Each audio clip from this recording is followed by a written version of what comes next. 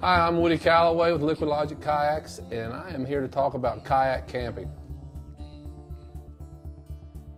Got my feet off the foot pegs, got my skeg dropped, it's real comfortable.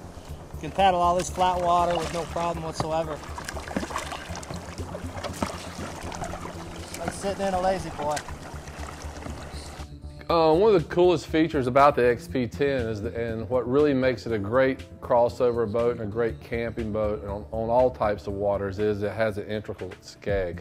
It allows us to have a whitewater boat, so we have incredible maneuverability. Throw the skeg down, and now we're tracking like an arrow, taking care of that nagging veer that whitewater boats usually have on flat water.